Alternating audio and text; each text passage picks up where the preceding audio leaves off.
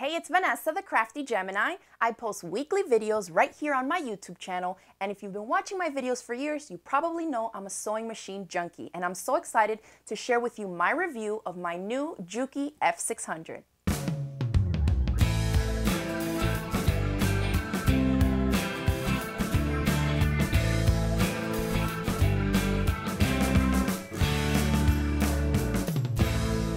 Alright, so here I am with one of my new sewing machines. I recently actually purchased 3 new machines and they're all Jukis.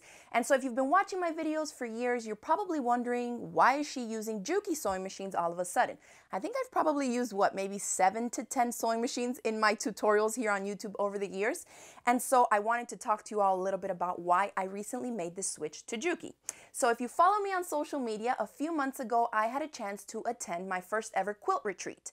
And I had to fly there. It was in the middle of nowhere, Iowa. And so they lent me a sewing machine. And the machine that I got to use for the whole retreat was actually a Juki TL98, which is quite of an older model. It's kind of like a semi-professional or semi-industrial, I should say, machine. But the features on it were crazy. At first, I was a little intimidated by it. And then once I started using it, I just fell in love. I said, I have to get something like this. So I went out and found a Juki dealer nearby. It's about 2 hours south from where I live in Florida. And I met Timm, the owner. He owns so many things. It's in Mount Dora, Florida. So if you're in the Central Florida area, make sure that you check him out. I'll include a link to his website. And he's also a dealer for a bunch of different sewing machines. He just happens to sell Jukis. So I went in the store and I started to ask him about a Juki that was similar to the 98Q that I had just been using. And so he started showing me a few different machines and telling me about Jukis, and I got to play with the machines and I absolutely fell in love. I walked out of there crazy with 3 different sewing machines. So I'll be doing reviews of each machine for you, but today we're going to focus on this F600. So the F600 is part of their Exceed line, and the 600 is the top of the line of this Exceed line. So there's an F600, which is this one, then there's an F400 and an F300. And so I want to make sure that you know right off the bat, they're pretty much identical machines, except that the lower ones don't have quite as much fancy bells and whistles and extra accessories as this one does. All right, so let's get started. This machine is nuts, it's awesome, and I've been using it for a couple months now and I love it. First of all, you can see it's a nice big machine. The throat space on here is about 8 inches, okay? So a good wide throat space. If you're a quilter, you can do free motion quilting on this. For piecing, garment sewing, pretty much all of your sewing and quilting needs, you can get done on this machine. The handle is nice and wide. For an expensive machine like this one, I like that it's not just like a little flimsy handle like some other machines have. This one is nice and wide. It also comes with a really hard case. I don't have it here, but it comes with a nice hard protective case. It weighs about 21 pounds, so you can pick it up and take it to class if you want to.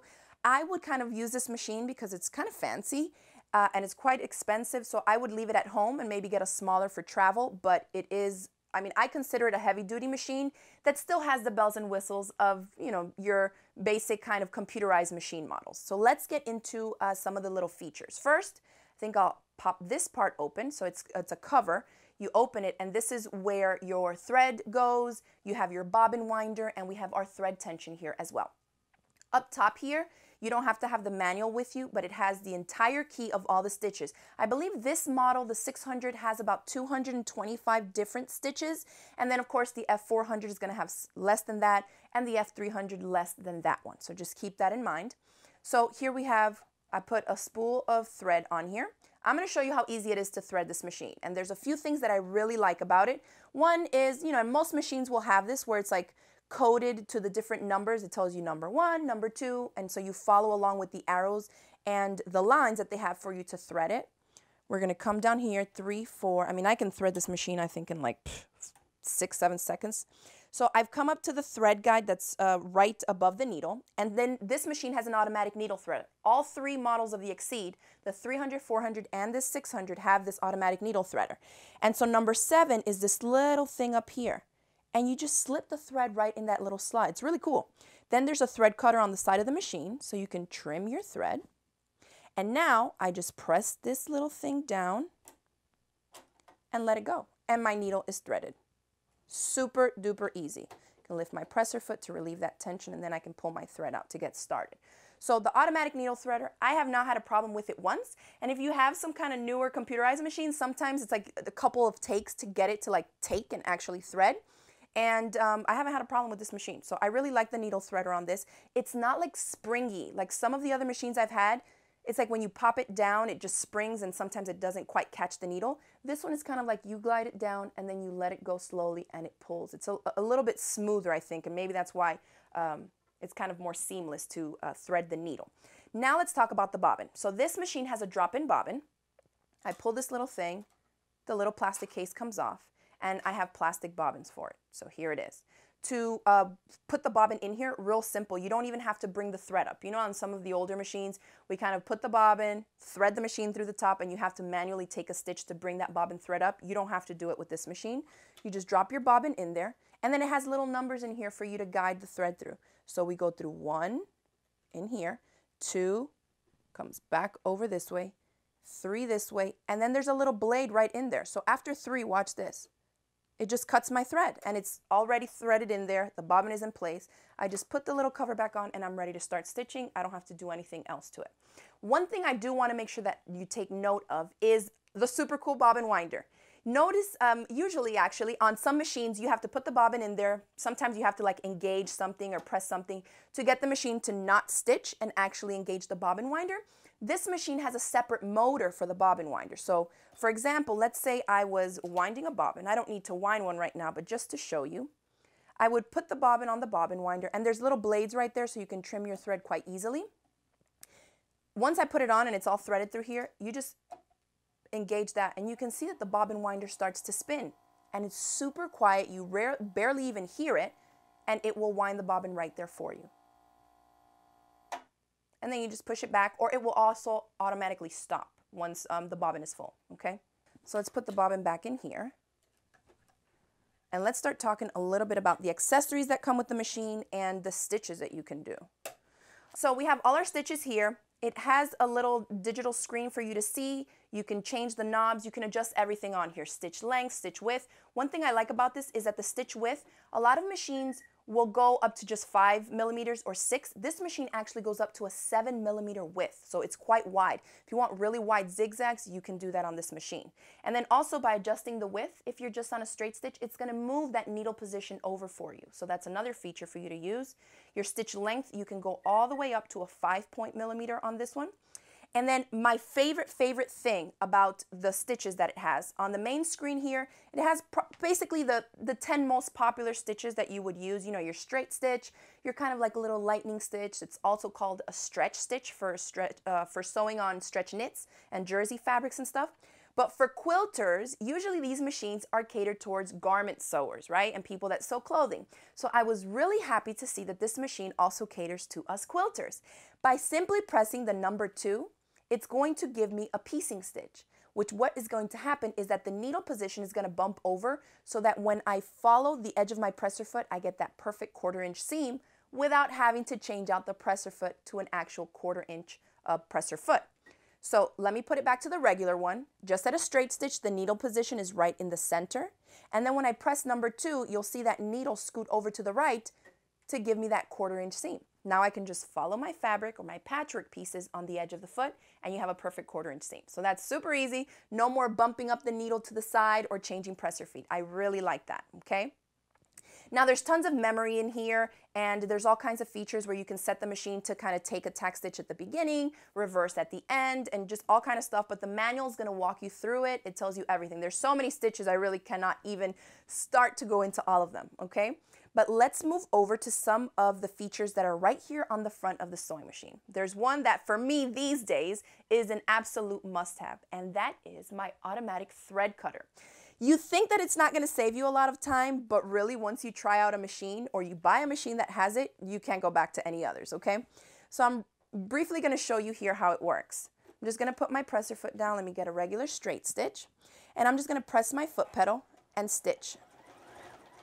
Now let me show you something about this machine. If you didn't notice there at the start, it starts off slow even if I floor the foot pedal, which a lot of machines won't do. Sometimes you catch yourself off guard, you have it going at max speed, you floor it, and the thread will come out of your needle. If you've had that happen to you before, you know exactly what I'm talking about because you started off too fast or the thread tail wasn't quite long enough. This machine, you won't have that problem. It starts off slow and then it builds up to whatever the max speed is that you have. Now, looking at the front of the machine, it has a speed control. What that means is that the pressure that you put on the foot pedal is not what's controlling how fast you're going. On some more basic machines, you got to press it a little bit if you want to go slow.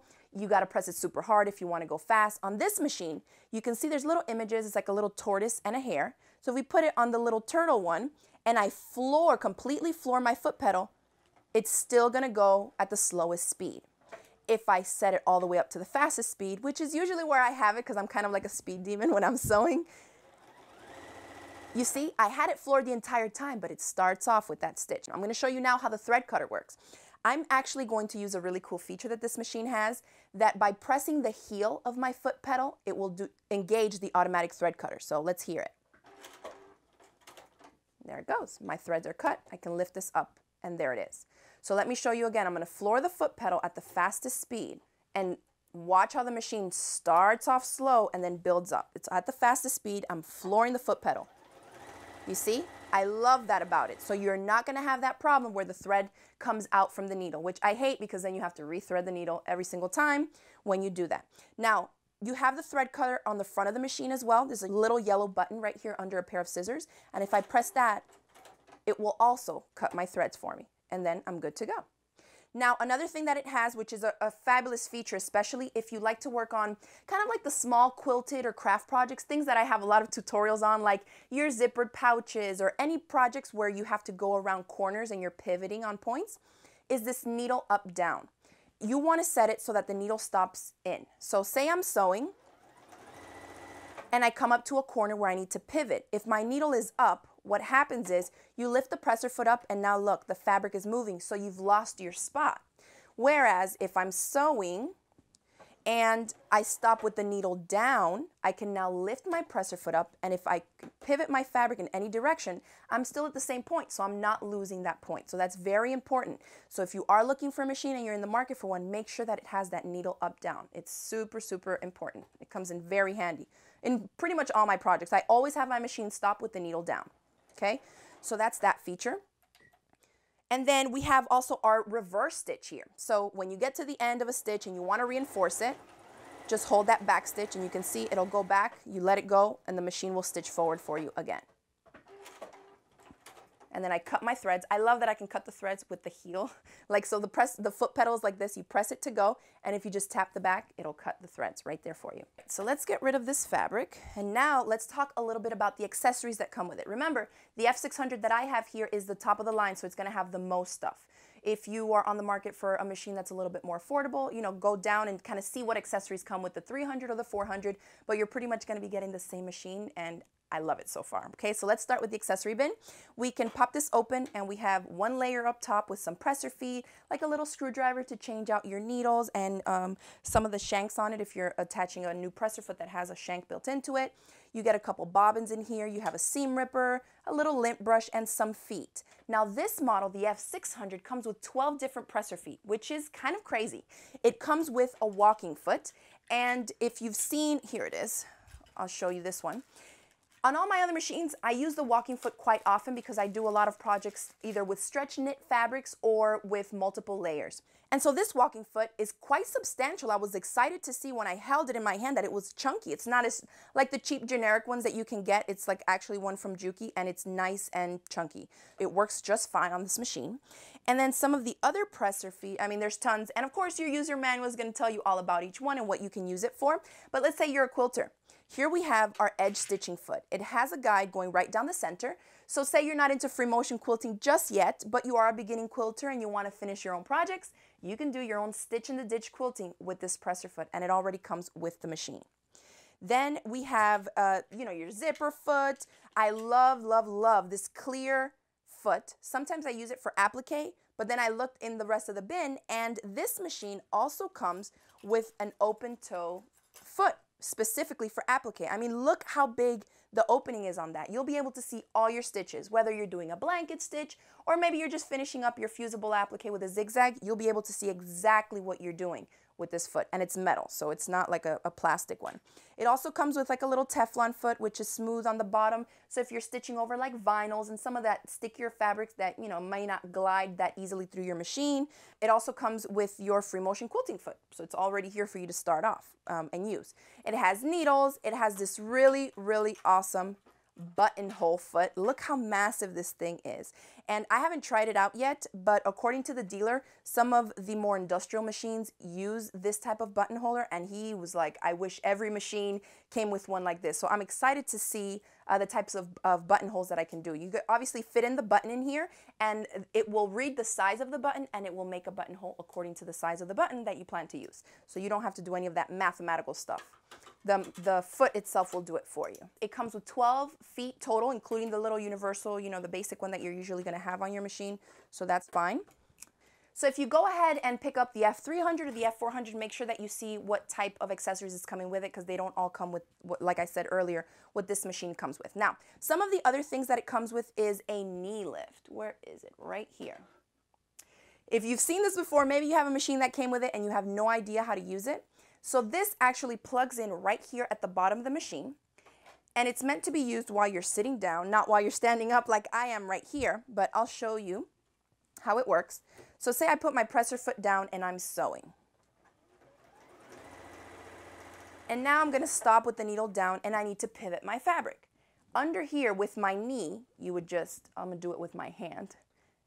When I press on it, you can see that it lifts that presser foot right up for me. So now your hand's free. I can lift it with my knee, turn my fabric. Once you let it go, the presser foot is going to drop right back down to where you need to be. You can keep on stitching and it works just like that. So now you have more time and more space to work with your hands. If you're working with fidgety fabrics or ruffles and you're kind of trying to get things to work in place and you don't want to let go, you know, have both your hands on there to kind of be lifting up the presser foot, just install the knee lifter and you can use that, okay? Now, the other thing that this machine comes with, and the other models don't come with it. So for me, this was a big selling point because I'm a quilter and I absolutely need this. And even when you're working on larger projects, is the extension table. Look at this thing. So when the extension table is on, you get 4.5 inches in height here at the throat space, and all the way from here to the end of the extension table is a full 21 3/4 inches. That's quite big. You can definitely quilt your big quilts on there by yourself. So let me show you how it would go on. You can see underneath here the legs, they just pop out. It's super simple to install like this. Okay, and then let me set this here while I remove this one. So you can remove this entire, I think they call it an auxiliary arm or something, just the accessory bin. So now I'm exposing the free arm, which once you do that, down here you have the option to leave your feed dogs up or put them down. So some people prefer to put their feed dogs down when they're doing like thread painting or free motion quilting. So of course you have that option there as well. And then our extension table. Let me scoot this out because it's a big one. And it's just going to slide right in here. And now you have all this space, okay, to do your free motion quilting and work on your larger projects that you may need a little bit more room for. Also, I said earlier, from the center of the needle position to the end here, the throat space is 8 inches, okay, so that's quite substantial. So I think it's a pretty big machine. You can get tons of work with it done, work on a variety of projects. Pretty much anything that you can sew and quilt, you can do it on this machine, okay? And I love that it actually came with features for quilters, not just like, oh, you can quilt because it's a sewing machine, but that they thought about quilters, right? With the little pressing the number 2 and having your 1/4 inch piecing guide. It also has like some stitches built in here for crazy quilting type of stitches and a lot of other stuff. You can play around with the memory and kind of design your own stitches. Oh, this machine also comes with 4 different fonts. So for quilting labels or for just, you know, putting a little note on the back of a project or putting kids' names inside their shirts, their clothes, and some of the things that kids take to like daycare and school like that, that would be a great option to do. Oh my goodness, I almost forgot to tell you guys, the lighting. Lighting is key when you are sewing. If you're like me, well, how I was up until a few weeks ago, you probably have like a lamp here, a lamp here. We usually are sewing late at night, right? Especially quilters or people that have kids and have busy lives. You work during the day and you're sewing at night. We need good lighting. This machine, and this is the only model of the Exceed line that has this. So we already know most of our machines have a light right here at the needle. Well, that's not the only place that we need to see, right? So we need some type of lighting here, especially when we have a large bed. This machine has an LED light built in right here. So when you turn on the machine, this light comes on and this one comes on. So it has two built-in LED lights. They're super bright, they're great. And I actually purchased some LED lights for another machine, and I wanted to install it here. And then I looked and I said, wait a minute, I don't need that much light. And when I looked to see what it was, there was already an LED installed. So the F600 comes with that secondary light, which I think is awesome, that we definitely need it. And I thought that was a great key point to have. Really, the only thing that I found so far in my experience using this machine as a con, or something that I wish it wasn't the way it is that the plug, like the connection cord, is two separate ones. It's not a big deal for most people, but if you have a ridiculous sewing machine collection like I do, I have so many foot pedals and AC cords, it's just nuts. So if it all came in one, like some of them do, you know, they kind of split. One goes into the machine, it leads out to the foot pedal, the other one leads out to plug into the wall. This one is two separate ones. So I wish it was kind of all put together in one, so I wouldn't run the risk of losing them, because all the cords look the same and I have like 15 sewing machines. So that's one thing personally, but I just have to label it. It's not a big deal. There's another quick thing, and I think I'll leave this at that, is that on the hand turning wheel, so when we're using the automatic needle threader, a lot of people don't know this. On whatever machine you have, this applies, okay? If the needle is not in the highest position that it can possibly be, that needle threader is not gonna work, because it's designed to have, it has a little tiny hook that when you engage it, it comes through the needle eye, and it has to go through, so then the thread can hook on it. So when you let it go, it pulls it through that needle eye, and that's how it threads your needle. So if you can get up close to your needle and your needle threader, you may find out that that's why your automatic needle threader isn't working. So to save you on that, the hand wheel here has a ridge on it, and it has a mark on the sewing machine. So you don't have to like try and gauge, you know, kind of move that hand wheel to figure out where the needle is in the top, in the highest position. If you turn your hand wheel towards you and line up the line on the hand wheel with the line on the machine, at that point is when the needle is at the highest position. So super quick. I mean, it's not a big deal, but I wish more manufacturers would do things like that. And it's just a quickie way of me knowing, like, okay, just turn it, boom, it's there, and now I can thread it, okay? As a quilter, you know, you already saw me stitch through the 100% quilting cotton. Home decor fabrics, super easy. And I'm just gonna breeze right through here. And then I'll get to my final denim test. As you guys know, if you've watched my videos for years, you know in all my sewing machine reviews, I always show you how many layers of denim the machine can go through. So we'll get to that in a second. So this is just like your home decor weight cotton fabric, 2 layers of that. And the stitches are really, really nice. I'm really happy with the stitch quality on this machine. Fleece projects, if you're working on winter things, costumes. And notice that I'm using the automatic thread cutter every time I stop stitching, and I don't have to bring the bobbin thread up. Look, I have a little bit of thread left here, and even though I'm flooring the machine, it's not unthreading my needle, because again, the machine starts off slow and builds up to that max speed. That was fleece. Stitches look great. Now we'll do a really lightweight, this is almost like a tissue weight jersey. This is the kind that when you tug on it, it rolls on you. And I'm gonna do this with a stretch stitch, which is what I would use for this. And so we'll see if it doesn't ripple the fabric or pucker it too much on me without using the walking foot, because usually I would recommend putting in the walking foot. I'm just gonna do it with the way that it is there. This is my stretch stitch number 3.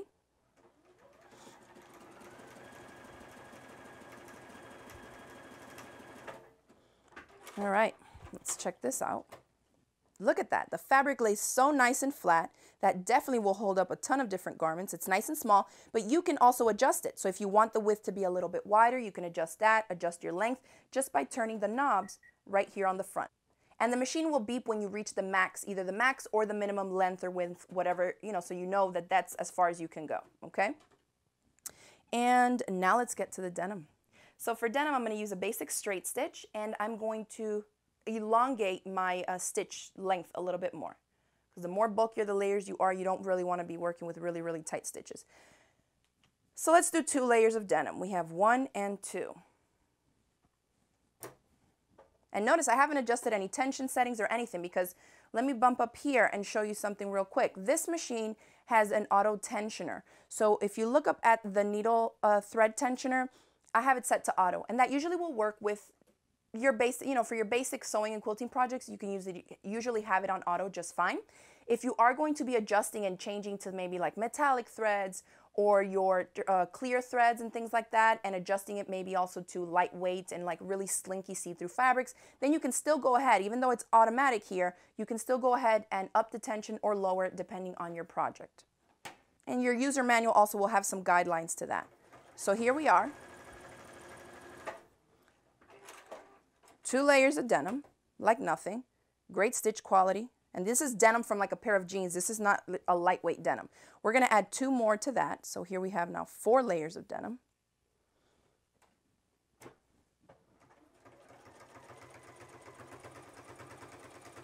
And I think that feature that I mentioned about the machine starting off slow and building up, I think it also really helps when you're sewing through bulky layers. Because if you've tried to stitch through like a ton of layers of fleece really quickly, you're going to break that needle, your thread is going to break, it's going to get jammed up. And so because it starts off slow and builds itself up, it really helps with that. So we had 4, we're going to add 2 more. Here we have 6 layers of denim. And normally the fancier machines with, with all the bells and whistles, they aren't really heavy duty like this to sew through all these layers of denim because they're not made for this, right? They're more about featuring the bells and whistles, the decorative stitches, and look at this. There's 6. Let's go for another 2, what do you think? All right, so let's do 8 layers of denim. I mean, look at that. Never, ever would I need to sew through something like this, but we're gonna give it a go anyways, just so you can see the type of machine that this is.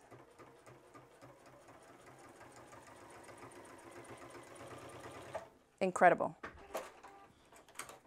So there you have it. I have to say that the Juki F600 definitely passed my test for all the different types of sewing and quilting needs that I have, and it also definitely passed the 8-layer denim test. So for more information on any of the Juki Exceed models like the F600 I've featured in this video, make sure to contact Timm at So Many Things. So that's it for my video review of my brand new Juki F600. I hope you all enjoyed the video. If you did, make sure to hit it with the thumbs up below, share it across the different social media sites, and don't forget to click the subscribe button so you won't miss out on any of my future videos. Thanks again for watching, and I'll see you next time. Bye.